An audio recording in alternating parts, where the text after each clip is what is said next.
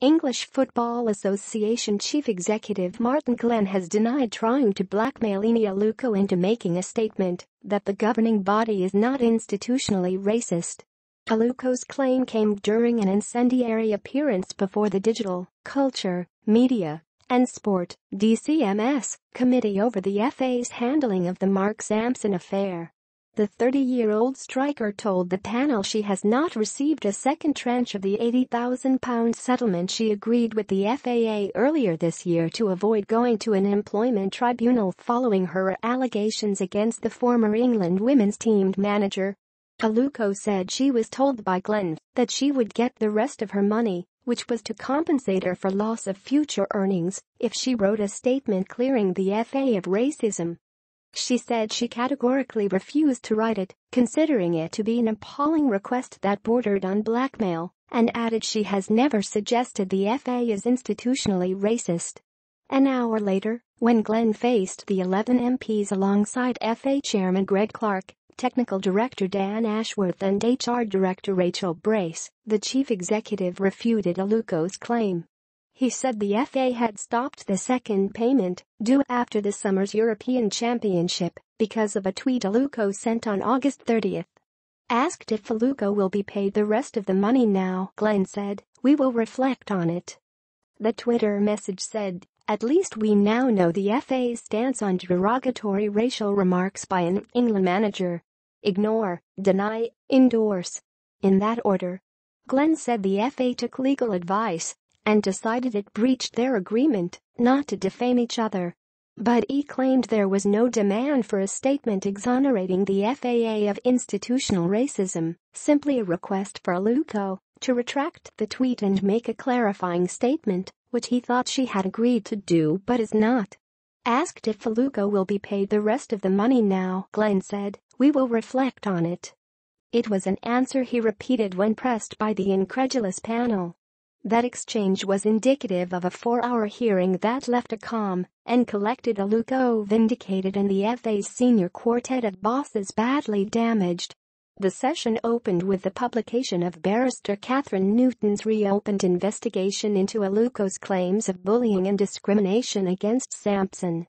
And unlike the deeply flawed internal FA review conducted by Ashworth and Brace, and Newton's first compromised inquiry, this third attempt at uncovering the truth found that Sampson had made racist remarks to Aluko in 2014 and teammate Drew Spence in 2015.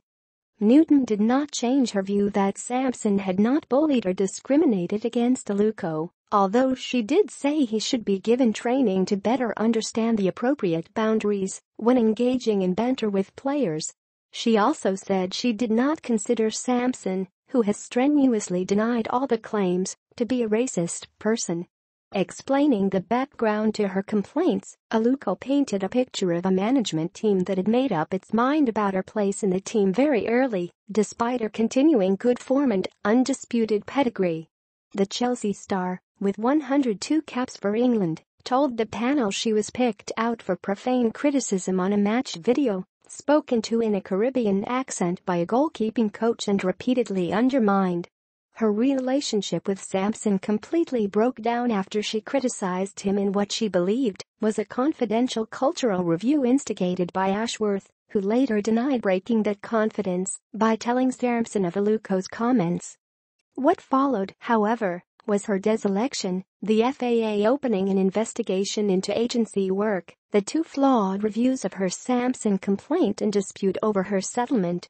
She also claimed the FA's strategy director Robert Sullivan leaked material to the media to tarnish her reputation and revealed how the team's sports psychologists had used a black actress, who many in the team thought was meant to represent Aluko, to demonstrate bad behavior and a self-attitude. If those claims were bad, Glenn and Clark, in particular, conspired to make things even worse for themselves when they started their testimony. Both men repeatedly failed to give the full apologies the MPs wanted to hear, with Glenn sticking to a mantra that the spirit of their actions had been correct and they had got the right answer in the end. At one point, Clark tried to deflect the verbal blows he was receiving by launching an astonishing attack on the Professional Footballers Association, which has backed Aluko throughout, and its chief executive Gordon Taylor by suggesting it has let down survivors of football's child sex abuse scandal. This got short shrift from the MPs, who lost all patience with Clark when he tried to suggest claims the FA is institutionally racist or fluff. The chairman had to quickly retract that, but the damage was done. But perhaps the most bruising exchange was when Glenn claimed an interview he gave to The Guardian last month, in which he said he picked Newton to do the review because she is black, was an embellishment because he was tired after a long day. And this is before the panel even got to the issues surrounding the matter that did eventually get Sampson sacked last month: inappropriate behavior with young players at his former club Bristol Academy. Here, Clark gave an apology without caveats. The FA did not do sufficient due diligence on the 35-year-old Welshman and he should never have got the job in the first place.